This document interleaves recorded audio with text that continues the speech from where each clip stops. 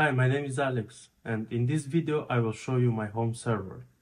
I will show you what services I'm running, I will show you the hardware, I will show you the case, and I'll show you the airflow of the case. So stay tuned and let's check it out.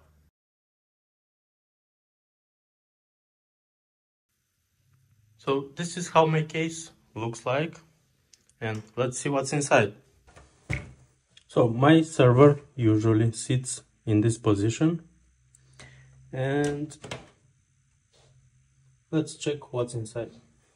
So I have two Nokia NS12B fans, which one fan I'm using for the intake, and the second fan I'm using for exhaust, and the second fan is sitting on top of the Nokia C12 radiator, which I paired with a Nokia NF14 fan, and basically the airflow will be like that. Let me remove this cover here.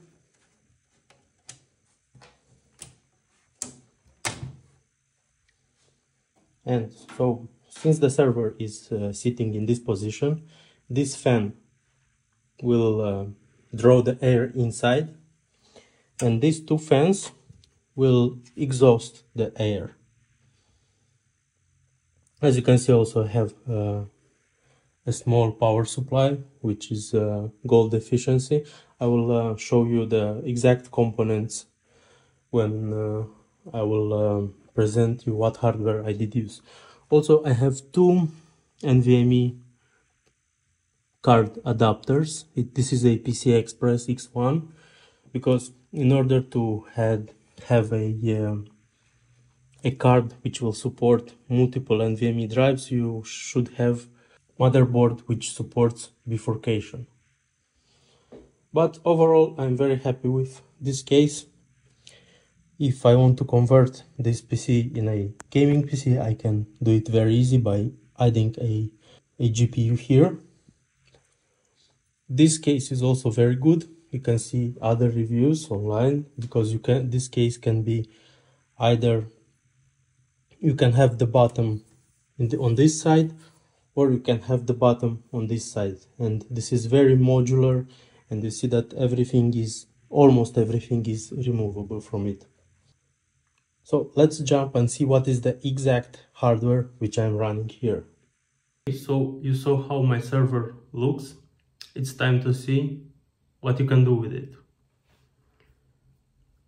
So first of all, I'm running Proxmox on my server, and I have a couple of virtual machines and LXC containers. So I have my Home Assistant virtual machine, and you can see that it doesn't need more than 2 CPUs and 4 gigs of RAM. I also have my media machine, which is using, I assigned it to use 10 gigs of RAM and 4 CPUs. And after that, my GNS machine, which have the most resources, which is 12 CPUs and 32 gigs of RAM. Also I have a proxy, and I have a internal DNS server, which I'm using to resolve my my domains, and I have a domain assigned for each service which I'm running in my house. So for example, for Home Assistant, you can see that the domain is hj.mzt-network.com. So if we speak about the hardware, you can see I'm using a Core i5 13500, which is a 14 core CPU. And why I took this one, because it's very energy efficient, and it has 14 cores, but it also has 20 CPU threads. And because I'm using this server for HomeLAB, I need as much threads as I can get. Also, I have a Corsair SF850 small form factor power supply. It's very nice, a little bit on the expensive side, but it's very nice because your server will consume less energy. And as you can see, this power supply is 80 plus platinum, so it's good. I'm using multiple Kingston NV2 SSDs. I have two 2 terabytes, one 4 terabyte. I think I have one 1 terabyte, and I also have a 2.5 inch 2 terabyte SSD and another 2.5 inch 250 gigs, which I'm using as a boot drive. For the memory, I'm using Kingston, which is 64 gigabytes DDR4, and I got this server for 2 or 3 years now, and this is what I got when I first built it. And I also have several or two NVMe to PCIe adapter cards because I need it for memory. So as you can see, right now my server and my router are both consuming 46.6 watts, which means I know for sure that my router is consuming somewhere around 20 watts because it's a big powerful router. So my server would consume somewhere around 25, 27 and maybe 30 or 30 something when it is under a load. So let me show you what I'm running inside my biggest virtual machine or my media virtual machine. I am running a image server, which is basically a server that works exactly like Google Photos, and basically you are uploading all of your photos inside this image server, and it works really well. It has a dedicated iPhone application, and it's nice. I also have a file browser, which I'm using to access my files remotely. I have Plex server, which you know for what you use Plex server, for movies. And I have the full version of Plex server because I configured this virtual machine to also do transcoding.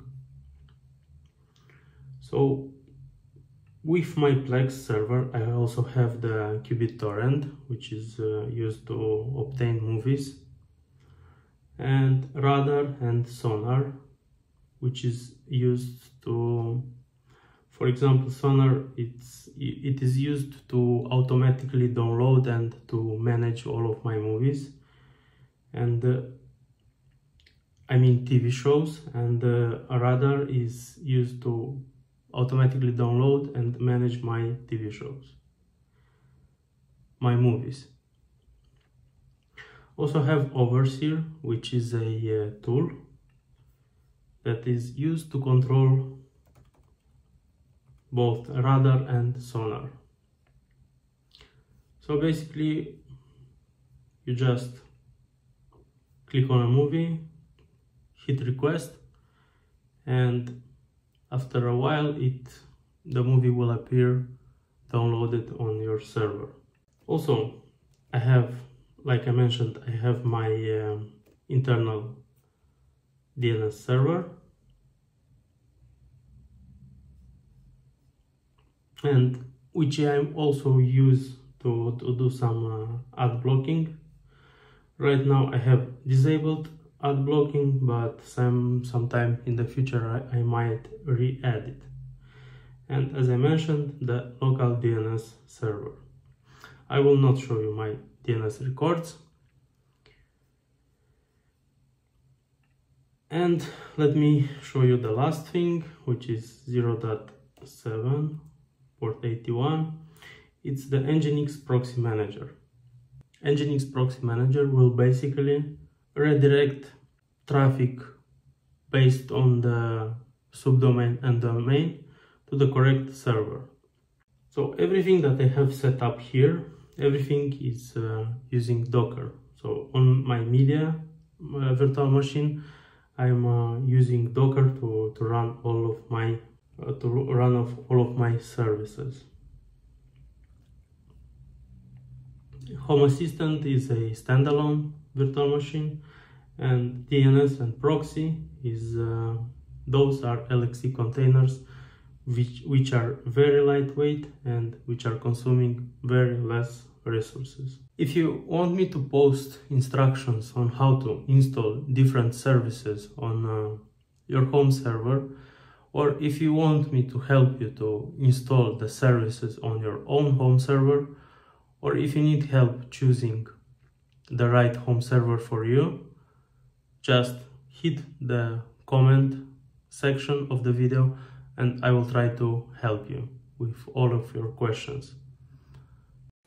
Thank you for watching. I hope this video was useful to you, and don't forget to like and subscribe, as this encourages me to further create content for you. Thank you, and I will see you in the next one.